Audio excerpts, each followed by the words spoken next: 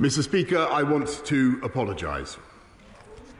I know that millions of people across this country have made extraordinary sacrifices over the last 18 months. I know the anguish that they have been through, unable to mourn their relatives, unable to live their lives as they want or to do the things they love.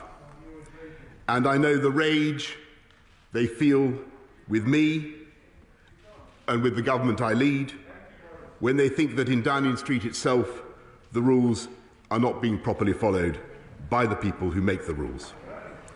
And though I cannot anticipate the conclusions of the current inquiry, I have learned enough to know that there were things we simply did not get right.